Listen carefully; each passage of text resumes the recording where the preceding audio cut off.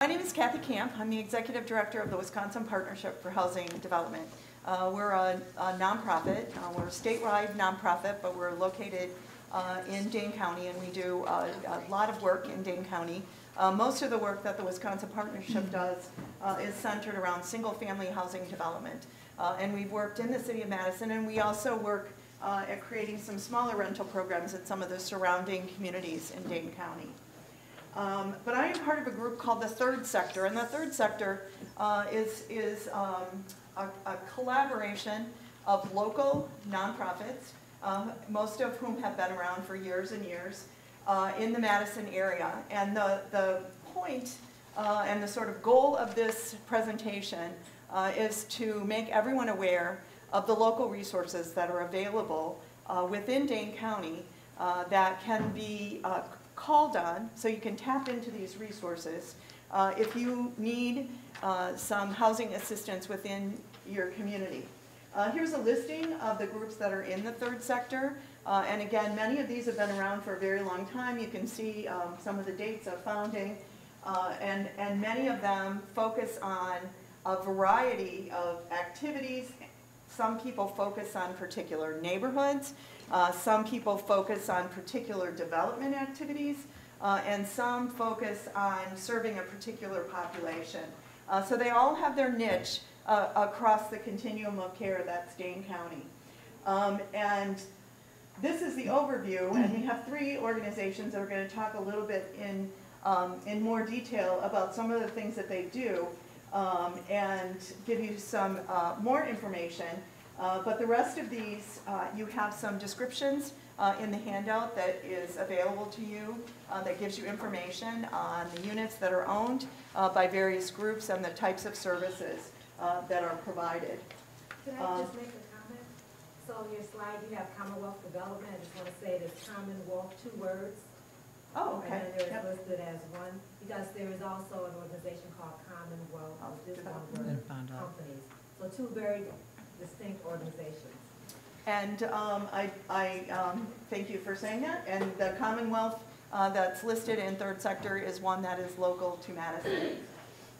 So some of the nonprofit developers that are located in the city of Madison operate statewide, but nevertheless focus a lot of their development activities in Dane County. And as I mentioned, we provide a wide and broad range of services, and they really range across the continuum of care, from homelessness to home ownership assistance.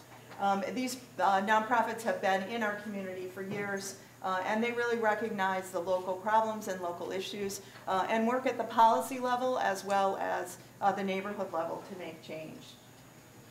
One of the goals for all the Third Sector groups is that we want to create permanent affordable housing. We want it to be affordable.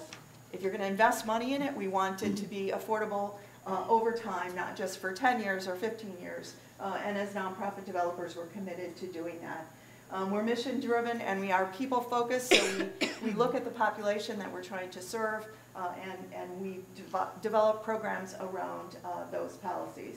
We're all governed by volunteer boards, and when we make a profit, it's reinvested into the projects that advance our activities in the community. So if I make money from a housing development project, I drive it into additional housing, and we think that that's really important to know. We also provide and coordinate services so that people have long-term housing stability. We might not provide every service within our organization, but we know who else does, and we can put people in touch. I think most importantly, as a group, we drive social change in our community, and we try and help communities develop policies that further the mission of access to affordable housing.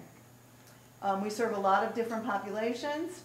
Some serve people who are chronically homeless. Some serve that population that's low income but still can't afford housing. And then there's other nonprofit developers who really make it possible for lower income households to purchase a home and become incredibly stable and build wealth within the neighborhood. All of those services are necessary, and what your community needs will dictate which group you might reach out to within the Third Sector. As you noted, we've been around for a long time, and because of that, most of the Third the third sector developers have been responsible for a lot of the innovation and a lot of the change that's happened in our communities. And we do like to work creatively and innovatively. So if there's an issue in a community, you know, we try to address that. And it does mean looking at all different kinds of housing and different kinds of housing policy. Typically what we find as obstacles to our work, and I'm sure you can all understand this, is the resources. As someone was saying earlier, we need resources, we need resources, we need resources. And we do need those resources. We need capital to invest in affordable housing, but we also need to make sure that we're investing it in the way that will serve the population in the best way for the longest possible time. And I think that one of the things that we recognize is that because we're serving those incredibly low-income families, we can't necessarily go out and take a mortgage out to buy a rental parcel, because if we take a mortgage out, we're going to have to charge rents that are too high for the population that we serve to afford. And so what we try and do is limit the amount of mortgage that we place on a property so we can keep the rents lower.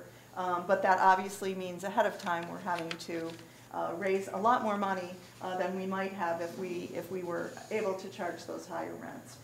So we advocate for state, local, and federal support for low-income housing projects, and a lot of what the third sector does relate to advocacy. So as I said, we're going to hear from 3 organizations, more specifically about the services that they provide. And we'll start with Sarah, who's with the Road Home. Good morning, everyone, or I guess we're getting close to afternoon.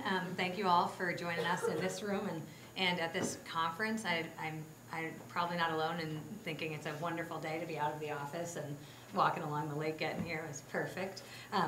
So I'm glad we can all be here today. I am representing the Road Home Dane County, and my role at the Road Home is this fancy title of nonprofit strategist. It's a 1-year role that's focused on capacity building and growth for the organization.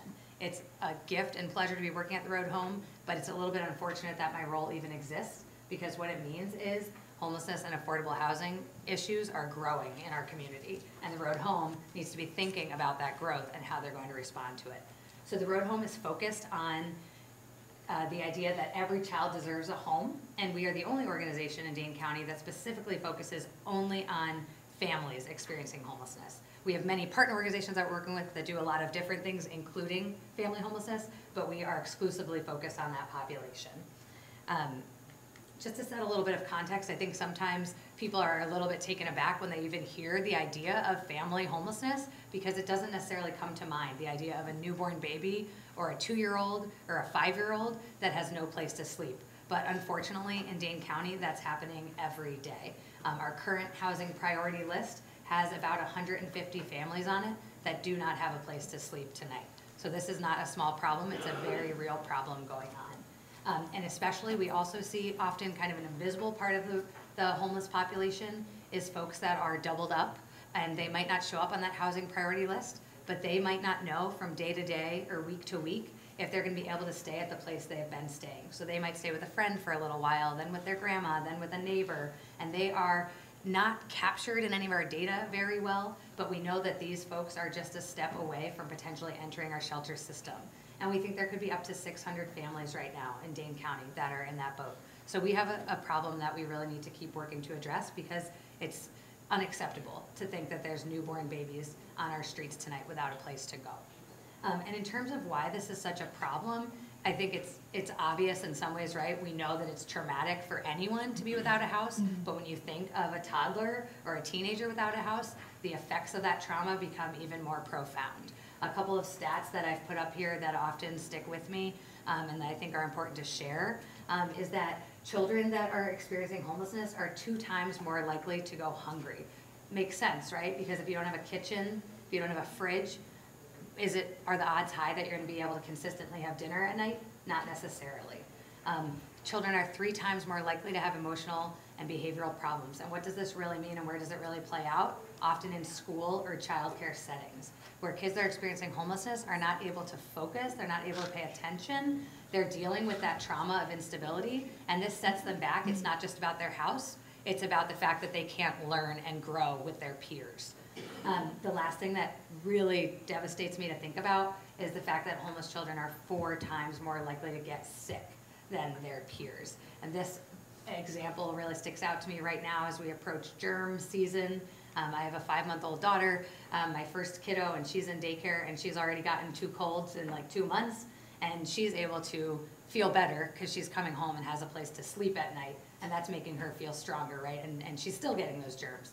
But for a kid without a place to come home to and sleep, are they even going to be able to get better, or that cold be persistent and turn into a bigger problem? We see that happening, and it's really, really, really traumatic for our kids. All that being said, we are working on addressing these issues with our kids and families because we know that strengthens our community. And some statistics that I put up here that are important to keep in mind. Why should we focus on family homelessness as a community? Because it's much more cost effective to house families or individuals than it is to have them in shelter. It might cost $3,000 a month to have a family staying at Salvation Army, but that $3,000 a month is probably gonna more than pay for an apartment that if they were able to use that as rent. So it's really not a cost-effective solution to keep families in shelter. We know that case management that can wrap support around families is gonna stabilize them and get long-term results. So we're not just having a point-in-time intervention and then walking away, but when we're working with families, we're providing wraparound support. That means they're likely to stabilize and really become a deep and important part of our community and be able to grow and reach goals and succeed. And the other thing that's important to mention is this idea that housing stability is going to allow for overall stability, and this is the idea of housing first. So I'm sure plenty of folks in this room have heard this philosophy before, but housing first is the idea that first we provide housing to someone in need, and then they're able to address other barriers. It's easy to think of this, why this makes sense, right? It would be pretty hard to overcome addiction or to deal with a mental health issue or to even get ready for a job interview if you're trying to do that from the shelter. People do it every day. They are making ends meet because they're resilient. But it makes much more sense to first provide a house to someone, to say, you have a roof over your head, and now let us strive to meet your goals. Let us strive to work together to move forward. I also want to just give a little context on our system because the Road Home does not work alone by any means on this issue of family homelessness and homelessness overall. We're part of a very strong system that, especially in the past 5 years or so, has been able to really consolidate resources and become very efficient at meeting the needs of families. So one thing I mentioned, that housing priority list with 100 people, 150 people, households on it in our community, that list is created and accessed by all the partner agencies in Dane County that work with homeless families. So we know that our resources are being deployed together. We're not having 7 different staff at 7 different agencies call the same family. We ensure that one agency is dedicated to working, saying, we have a program space and we're gonna meet the need of this family. We're gonna track them down and serve them. We also have, as people have heard about already, I'm sure, and we'll hear about more today, affordable housing funds in the city and county that are helping make progress on the issue of family homelessness. We have strong referral partners in wraparound services, so things like childcare, home visiting, mental health supports, all these things really create coordination and efficiency in our system. Put the Road Homes programs here on the bottom part of the slide, and that's showing how we fit in and create a continuum of care based on a family's needs. So if it is determined that a Road Home program is the right fit for a family, we're gonna find what program is best to meet the family's needs. Because sometimes a family's falling into homelessness because of 1 or 2 stumbling blocks. Other times, there's generational poverty to address. So we're gonna meet those needs very differently. So we have programs ranging from rapid rehousing, that might be a short-term, 3 to 6 month intensive case management and some rent subsidies, all the way up to permanent supportive housing that could last as long as a child in the household is under 18. So we're really making sure to find best fit supports for families in need to ensure they can feel empowered to move forward and be successful. The last thing that I want to touch on about our organization is that we're moving into this exciting and innovative space, and probably what's on the top of mind here at our conference today, of affordable housing development and partnerships. So one thing that's happened recently is we've been partnering with Stonehouse Development to open just between 9 and 10, I think maybe up to 12 units in 3 buildings. One already is open, the Breeze, that's the rough sketch shown in the picture here, where there's 9 units for families that are exiting shelter to live in this mixed income development. And the Road Home comes in, has a case manager and an office on site at the Breeze for those 9 families. We have 2 more similar buildings opening up in the next year at Fair Oaks and Schrader Road. Also mentioned here is that the Road Home actually owns themselves 30 units of affordable housing that we're able to keep affordable into perpetuity, which is really wonderful for these 30 units of permanent supportive housing and the families that live there. We do always mention that we like to keep property management and case management separate, because property management is related to paying rent and being a tenant. Case management is related to supporting a family's goals holistically. And we don't like to be in the spot of having a case manager at the Road Home needing to evict potentially a family. So in all our affordable housing partnerships, we're making sure that property management and case management are thought of as 2 different things, and we're providing the case management piece. The last thing I'll mention before I hand it off to my colleagues is just a few ways to think about working together with the Road Home if any of this is piquing your interest. We have what we call tours for families at our office over on Winger Drive. We have 2 of those coming up in the remainder of this year. We also have what everyone else has, Facebook, Instagram, whatever, all those things. Feel free to follow us. We often, I think the most useful tool in this case is we post wish lists that are often good for companies, small groups, departments, whatever it may be, to do donation drives for our families. And the last thing is, if you are thinking about, if you're in a municipality or a different area that's starting to take steps toward affordable housing development, have some developers ready to take that step and want to house families, please feel free to reach out, particularly to our executive director, Kristen Rosinski, and talk about with her what the Road Home does for support services and how you could potentially consider having the Road Home as a partner in the support services that you're offering in your area. I will, with that, hand it over, and we will have time for questions as a group at the end. Thank you. My name is Catherine Auerbach. I'm the Executive Director of Moving Out. And we are a nonprofit housing organization. We have been around for about 25 years. We'll be celebrating our 25th anniversary next year. I will just kind of move quickly through these slides. I want to make sure we have enough time for good discussion later on. Our mission is about partnering with individuals and families with disabilities to create safe, affordable, community-integrated housing. And I'll talk a little bit more about specifically what we mean by some of those terms. For us, as an organization, we were founded by a group of parents of adult children with disabilities who at that time, just a little over a generation ago, were faced with really 0 options outside of an institutional setting or the family home for their adult children with disabilities to live once they were no longer able to provide that support.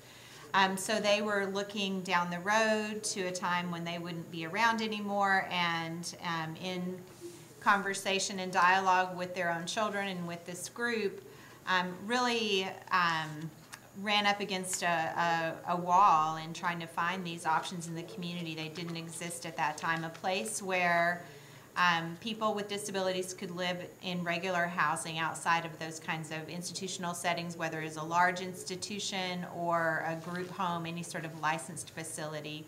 They really wanted the opportunity to have regular housing, regular neighbors, and have all the kinds of opportunities that we all take for granted in terms of our day-to-day decisions about our lives. What time do we get up? What time do we have breakfast? Who comes into our home and when, to do what, to whom? Those kinds of things that, that many of us probably take for granted. So the type of housing that we create is always community integrated, meaning it is scattered throughout a neighborhood or throughout any particular apartment building.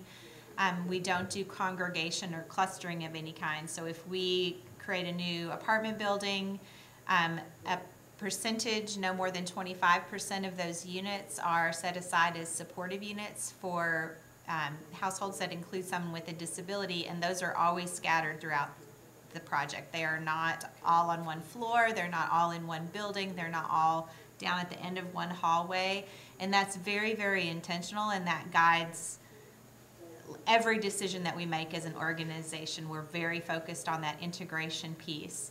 And I can talk all day about why that's important, but one of the main reasons that's important is not only better for people with disabilities, it's better for the whole community. We're missing out on opportunities to enjoy and benefit from the gifts and value that people with disabilities have to offer to our community when we cluster them or hide them away and don't interact with them as neighbors or co-workers or human beings in our presence. Self-determination is to that point that I spoke about, making choices in our daily lives and being able to choose those kinds of things that we take for granted in many institutional settings. That's not the case. There's breakfast is served at a certain time, supportive services are offered at a certain time, you're going to get your bath when your person shows up to give you your bath, not when you want to have your bath. And those may seem insignificant, but they add up to really a different kind of life of dignity and humanity when people have the opportunity to make those kinds of choices themselves. That's, again, something that guides our decision making around keeping our housing and supportive services separate. So our organization does not provide supportive services, but we partner with organizations that do, like the Road Home and others that provide more specific in-home care services. And again, that goes to providing opportunity for people to make their own choices. And then partnership and collaboration, we work really in that spirit with residents, with families, with other community organizations and other developers. Since the time that our organization was founded, we've helped over 1,600 families to become first-time homeowners. So our organization started out focused on home ownership. We administer a range of programs that are essentially all publicly funded to provide housing counseling and down payment assistance, as well as other financial assistance for maintaining safety and accessibility of homes. And these are, of course, families that meet criteria for income and disability. And we have helped families in all but I think 2 counties in Wisconsin to become homeowners. We have worked with families to provide housing counseling that incorporates a range of assistance in helping people move through the process of determining what kind of housing is going to best fit their needs. We've worked with people on a range of needs, from people who may need 24/7 supportive services to people who are essentially independent and maybe need very little supportive services, but have a range of housing needs as a result of that. We provide home buyer education that's free and available to anyone in the community, regardless of income or ability. And as I mentioned, that safety and accessibility modification piece is really important for helping people to stay in their homes once they have a home, because people's needs change over time. This concept of aging in place is really important, and as Sarah mentioned, you know, getting stabilized in housing is very important. So all of our efforts focus around helping make sure that people can remain in their homes for a very long time. About 13 years ago now, we started, initially started out in development of multifamily properties in partnership with other developers, and we've started doing more developments on our own. In that time, we've helped create over 1,000 units of affordable housing, and these are throughout the state, mostly in the southern part of the state, and about half of those units are in Dane County. So about 500 units in Dane County, and then about a quarter of those are those supportive units for people with disabilities. So in our efforts to create community integrated housing for people with disabilities, the happy sort of side effect is that we create lots and lots of affordable housing. Again, I'll echo our speakers this morning. It's not anywhere near enough. We maintain an interest list, and there are always upwards of 400 people on our list at any time. We have a new multifamily projects in the works, and as soon as people hear about them, they start asking to be put on an interest list to find out when the applications will be available. We have another project in the works in Madison currently that won't even break ground until next spring, and we already have almost 200 people on a list interested in even applying for a unit there. That's going to be, like 70 some units. So the need obviously continues to grow, and like Sarah said, we're growing as an organization, but it's unfortunate that we need to continue growing as an organization to continue trying to address this challenge. Our units are typically mixed income, meaning a certain number of the units are designated for people at those different ranges of percentages of the county median income. We have a range of rental types, apartments, single-family homes, and duplexes. We have a portfolio of about 60 of those, what we call scattered site properties that, again, both the upside and the downside of that, they're almost never vacant, which is good because that means that the families living in them are really, really stable and they stay there for a very long time, but that means that we very rarely have opportunities for other people to move in. And then we focus on, like I said, helping make sure that people have success as residents in their homes. And we have recognized that, again, as Sarah said, it's important to keep those supportive services separate from property management. So we work with third-party property management firms, and we work with property management firms that have lots of experience working with affordable housing and the kinds of populations that we serve. Nevertheless, they're not caseworkers, they're not social workers, they're not supportive service providers, and so we want to make sure that we're meeting the holistic needs of our residents so that they can stay for a long time and be healthy and happy. So there's a little bit of a gap sometimes between what supportive service agencies provide and what property managers provide. So we fill that gap with what we call our resident success or tenant success programs. And we're developing that into a more robust program that's designed to be helping to make connections and build social capital. Those are the things that are needed for people to have that kind of long-term success. And we're taking an asset-based community development approach to this work, meaning that we're building on the gifts and talents and interests and skills of our residents to help them make connections with their neighbors, and both in the apartments and beyond, and build the kinds of relationships that can help people solve problems themselves. And there are lots of ways that we're happy to connect with you. If you're interested, we're happy to come to your community or organization to share information about the kinds of services and programs and developments that we're involved with, and the things that we can do, the ways we can partner with other organizations and communities. We're, of course, on social media, and we have a quarterly e-newsletter. If you'd like to get plugged into that, you can visit our website to subscribe.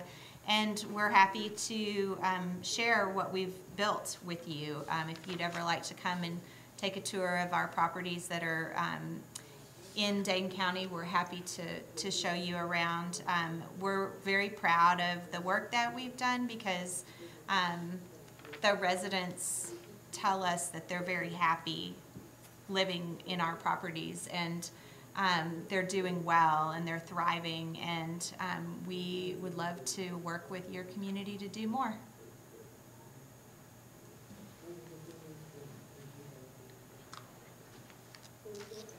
Hi, I'm Lori Heineman. I'm the president of Madison Development Corporation. And it's really great to hear the comments from both Sarah and Catherine, because I learned more about their organizations.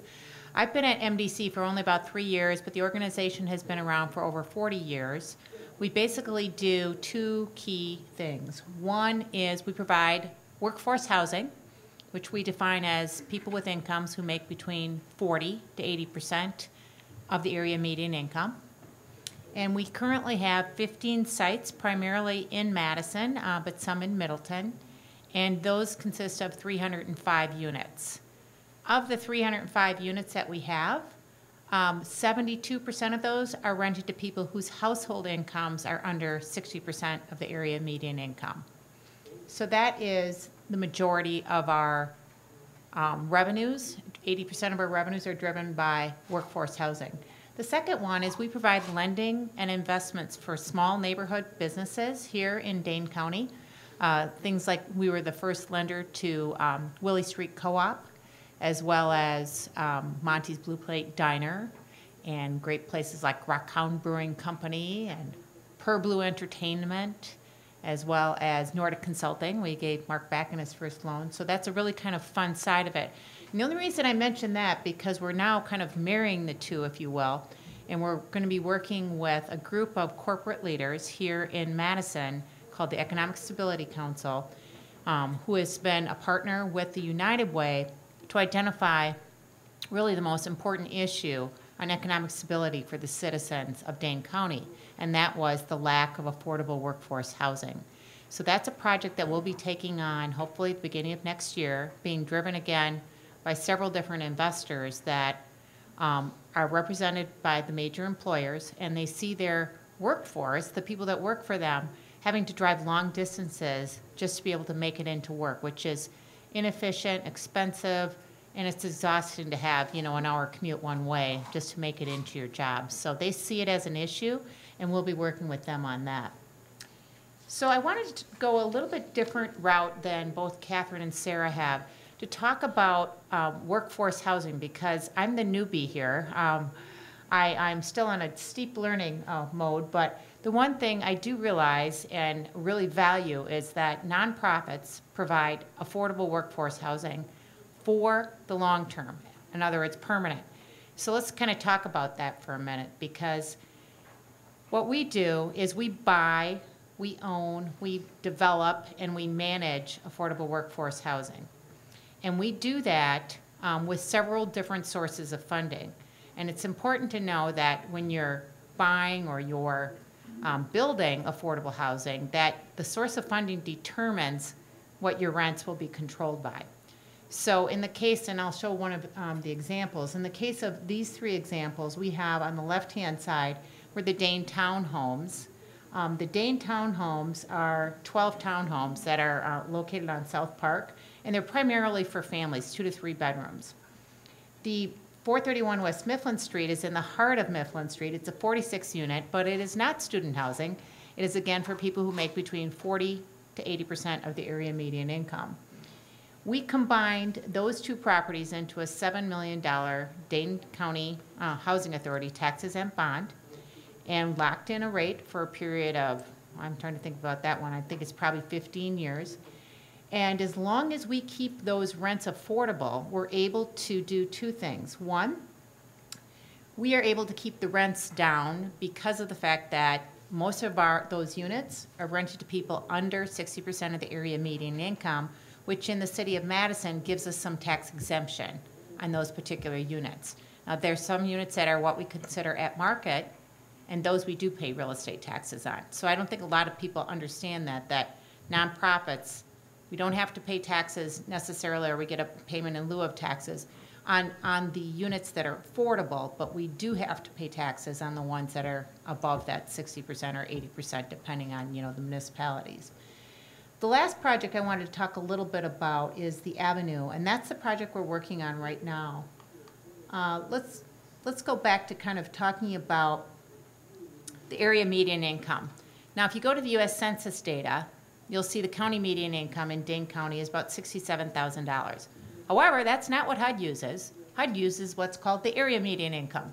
And the area median income estimated for 2019 from the HUD website is $100,400 for Dane County, which is really high. So now if my target is renting to people who make between 40 to 80% of the area median income, I'm looking at households that make $40,000 to $80,000. And the rents that I'm going to charge is going to depend on the household income. In other words, anybody who's on the lease who makes an income, we combine those two. And then also the household size. So both Sarah and Catherine were talking a little bit about a 3-bedroom. So at Madison Development Corporation, we buy, own, manage, and develop. We do all of our own property management, but we don't provide services. So we really focus on fair housing, making sure that we have accessible housing, and making sure we have universally designed housing, if at all possible, for people of all mobility levels. So this particular project is our first universal design. If I go back to that previous slide, you'll see, and now when you drive out of town, this is 1954 East Washington. It's right on the main 151 corridor, right up from First Street. This is on the corner of 2nd Street and the 1900 block of East Washington. This is a former UW hospital, and it's a 28 unit, and we're in the process of renovating that. But one of the things we found out is we have several people with mobility challenges or in wheelchairs in this particular property. And so what we're doing with this is right next door to it. It's called the Grass Camp. It's a 44 unit new development. And you know, if you go back to that other development I showed you, that's under, and I'm sure you guys probably know what this is, but I didn't know what it was when I started, so I'll just mention it. It's under a land use restriction agreement, 30-year land use restriction agreement. So that means that the tax credits that were used, Wisconsin Housing and Economic Development put a land use restriction underneath it, saying that the rents have to be affordable for at least 30 years. This particular property is coming out of that restriction December 31st, 2020. So if I put my nonprofit hat on, and I'm a mission-based organization, I want to build more affordable units and keep it permanently affordable on that parcel. If I'm a for-profit developer, I have some choices. I could either sell it at market and then it comes off the affordable housing rolls. And so when the mayor mentioned earlier this morning, she wants to keep affordable housing affordable, it's because these land use restrictions are expiring. So the one thing as a nonprofit that I think is really, really important is if the villages and the cities around the area put those land use restriction agreements on to keep them affordable, that's a positive thing for us because we're going to be interested in keeping it affordable long term. And that's why Kathy was smart to put on, you know, permanent workforce housing is what nonprofit developers provide. So this is also something I want to introduce the idea of. It's called universal design. And of course, Catherine does this in her properties because she serves people with disabilities at all different levels. And my guess is that they're all pretty easy to get in and out of if you're in a wheelchair. Universal design is just making the unit itself very easy to use if you happen to be in a scooter or a wheelchair or have some physical condition that doesn't give you full control. So we are putting in, on our entire first floor, roll-in showers. We're putting in pull-out dishwashers. All of the doors will not be opening into you. They will be sliding to the side. The cabinets will actually be on the counters versus up high. And it'll be very easy for anybody to use. It's called universal design. We also have 2 full ADA ones, but universal design will pretty much get 99% of people around without the additional requirements. So we're very excited about that concept. We're working with the Jane Nemke Earl, who's on the Disability Commission here in the city of Madison, and we're really excited about incorporating that. The other thing you'll see in the front is this is going to be a universally designed park, and there are 2 of them already in Madison, Elver Park and Birmingham Park. And the most expensive thing in this park, I'm going to give you guys 3 options. 1, the playground equipment, 2, the landscaping, or 3, the base of the park. Let's say, who picks number 1, the playground equipment? Okay, how about number 2, the landscaping? How about number 3, the base of the park? Yeah, you guys are old hats at this. $250,000 for that poured in place. It's called poured in place. Why is that important when you're doing universal design? Because wood chips, rocks get caught in wheels. And so this will be a poured in place, hopefully, if I can raise the money. And it costs $250,000. That being said, you know, we're welcome to put a logo on that poured in place. So if anybody. And those are the end of my formal comments. I know you want to get to the question and answer session, but you know, we're really honored to be here in Madison. Just so you know, our portfolio, we don't provide services like both Sarah and Catherine do, and they partner very closely on that. What we do is we provide affordable workforce housing, we manage the properties, and if someone is in need of services, we connect them to resources. So we're kind of very focused on just building and developing our footprint here in the Dane County area. All right, thank you. Do people have questions either about what their organizations do or other organizations? Yeah. So I coordinate 2 programs. One of them is a permanent supportive housing program for folks who are chronically homeless and disabled. It is scattered site unit. So one thing I think is a concern in my everyday job is keeping folks housed. With getting folks housed who have extreme barriers. I'm talking like extreme barriers, like things on their record regarding prostitution or, you know, really heavy and dark things that I deal with, and having it be super hard to obtain housing, even in places that are developed and managed by organizations such as you all. So I end up in predicaments where I have specific landlords that will work with folks who won't do background checks, because anybody sees that background. You literally have to find somebody who's not going to check background.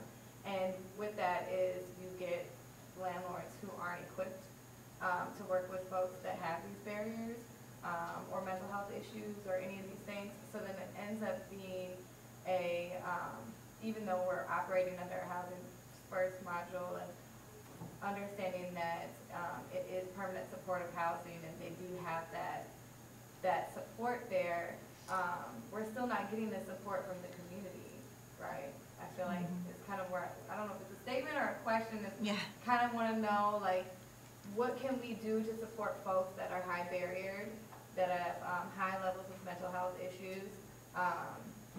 I have folks that have burned all their bridges. Can we have second chances? Can there be a plan of rehabilitating? Because the folks that aren't checking backgrounds are also not fixing things, Right. you know, and they're not providing, you know, like as they were talking in the first panel, they were talking about providing healthy housing and things like that, but, you know, the folks that aren't checking backgrounds aren't changing light bulbs, they're not checking for mold, and I really want to be able to kind of repair these relationships, but with that there has to be some sort of like forgiveness, like second chances, and things of that nature. So I don't know what you guys have to say about that. Well, both Catherine and Sarah pointed out the sort of distinction between property management and case management. And like Lori, at the partnership, we own properties, rental properties, and we rent to people coming from rapid housing programs, and so we use loosened background checks. And I think that one of the critical things in talking to other landlords who do what we do is that case management component. And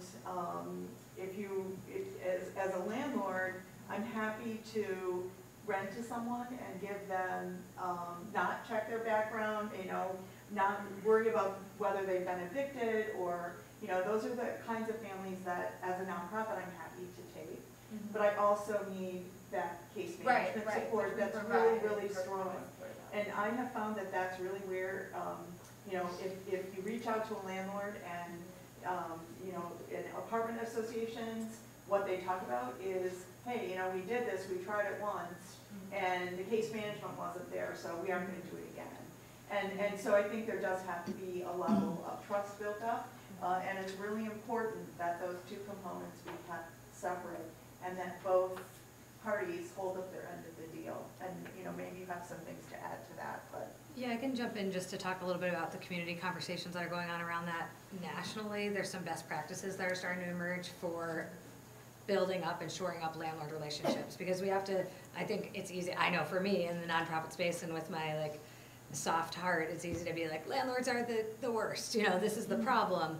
But they're landlords, whether individual or large, companies have to make a bottom line too, right? They have to make ends meet for their business. And so across the country, what we're starting to see is these ideas of like landlord mitigation funds, for example. So what if the community, the Homeless Services Consortium, could have a landlord mitigation fund that's sort of providing some extra support and telling a landlord if there are damages that happen, we're going to try and have more money, to like sort of extra insurance almost, right? To try and incentivize a landlord to take that potentially a riskier step for their business model. Similarly, the idea of maybe a 24/7 call line for landlords that are not equipped to deal with social service issues is there potential for our community. We've seen it starting to happen in some other communities to have a call line that's serviced, whether it's by the HSC overall or by agencies taking days or hours to man that line. So landlords know there's a first call that they can make before the police or before an eviction notice goes out. There's some more support built in. So at a lot of the like National Alliance to End Homelessness conferences that people from our community are attending, we're trying to ask those questions and see who's ahead of us, because we know people are ahead of where we're at in Dane County, but we need to strive for that. I'll just add maybe a little information to perhaps help provide some understanding for where some of that is coming from. For in some cases, as Lori mentioned, the funding sources often dictate a lot of details about an apartment building. A lot of the developments that Moving Out has done in the last 12 or 13 years, two things. One, many of them in partnership with for-profit developers as we built up our resources and capacity to do developments ourselves. So in many cases, the properties that we're involved with, we have some influence, but we don't always have control. We're not the majority owner. We're not holding like the financial guarantees, that sort of financial component. The other piece is that many of the developments that we've done have been funded by low-income housing tax credits, and those are sold to investors. And so the investors often are risk averse, and they often dictate what we can and can't include in tenant screening. So there's some forces that we're constantly trying to balance, the forces of what is required by our funding and what is required by also fair housing laws. So for example, we had a situation recently where we were trying desperately to help a young woman with pretty severe disabilities to get housing stabilized. We had provided her a sort of temporary solution. Some of our apartment buildings have guest suites, and so sometimes we've partnered with people to use those guest suites as sort of temporary housing. That's really not what we typically, we're not in the temporary housing business, but we're grateful that sometimes we have these spaces that we can turn to.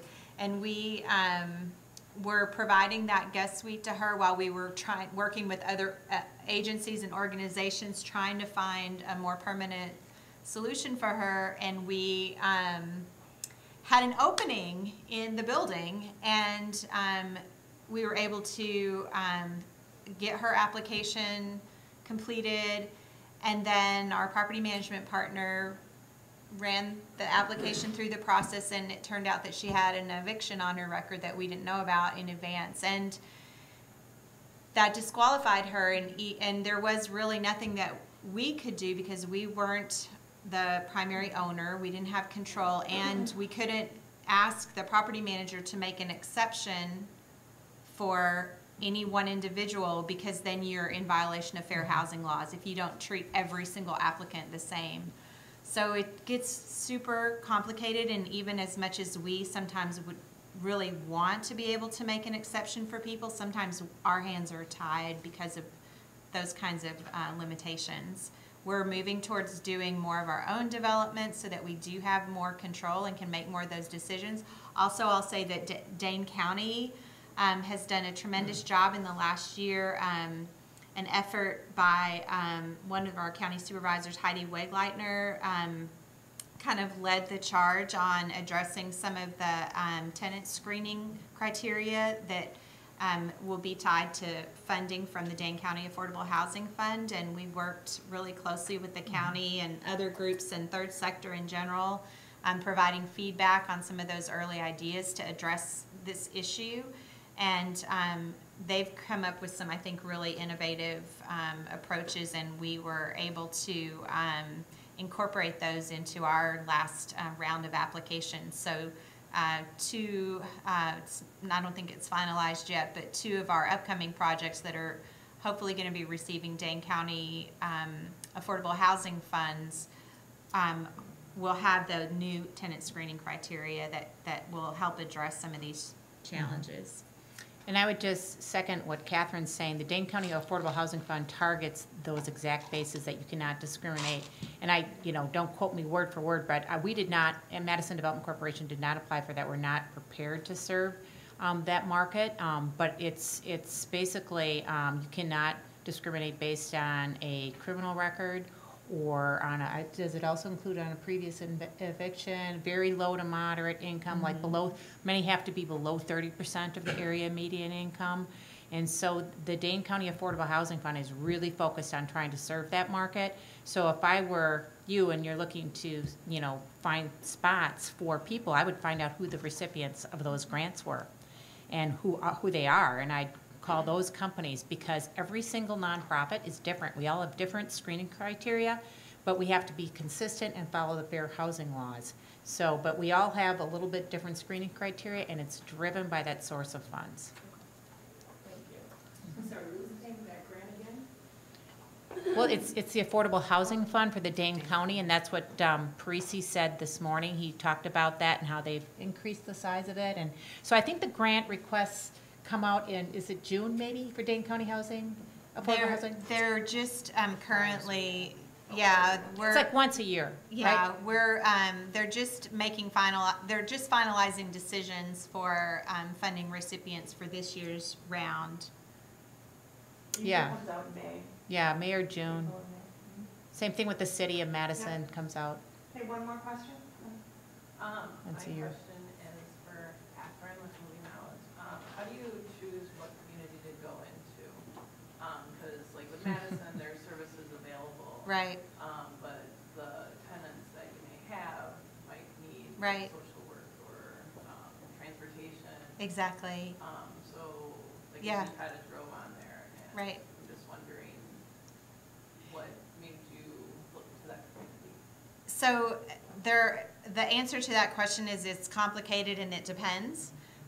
But essentially, what I'll share is that we're working and actually moving people in currently into a new property in Platteville. And Platteville previously didn't have any community integrated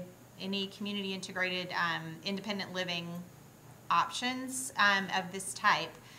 So we had to work closely with the managed care organizations and supportive service agencies to actually move into that market with us, because that's really our model is for making this work for community integrated living for people with disabilities, is there has to be that network, right, of in-home care services and the managed care system, the long-term care system in Wisconsin that funds that. All those pieces have to be in place.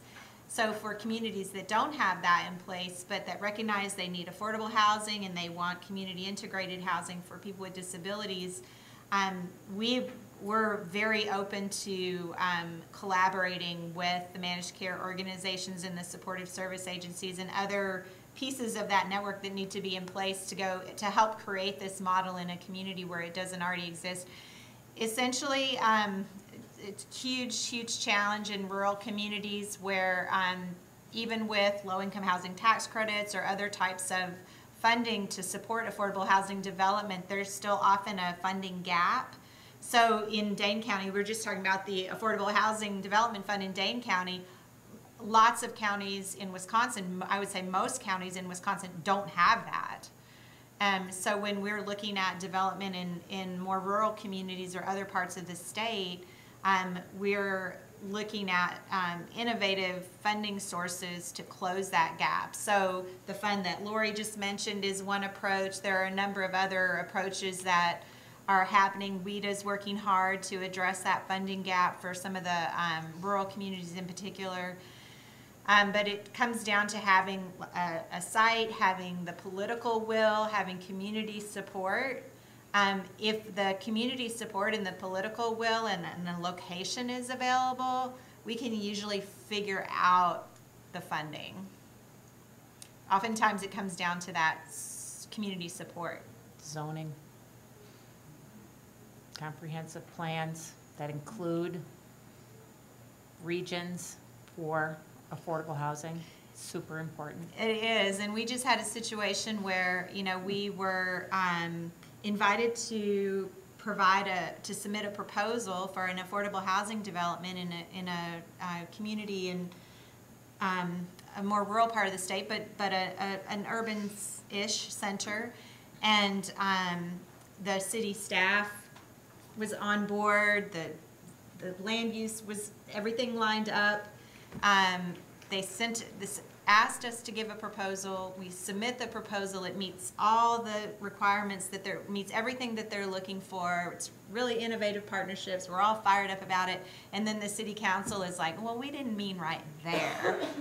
So it really comes down to making sure that, you know, the whole community is aligned around all the things that have come up already this morning, right? We don't want those people right there, really. We really want them sort of over there. That's got to be addressed. All right, well, I think they want us to move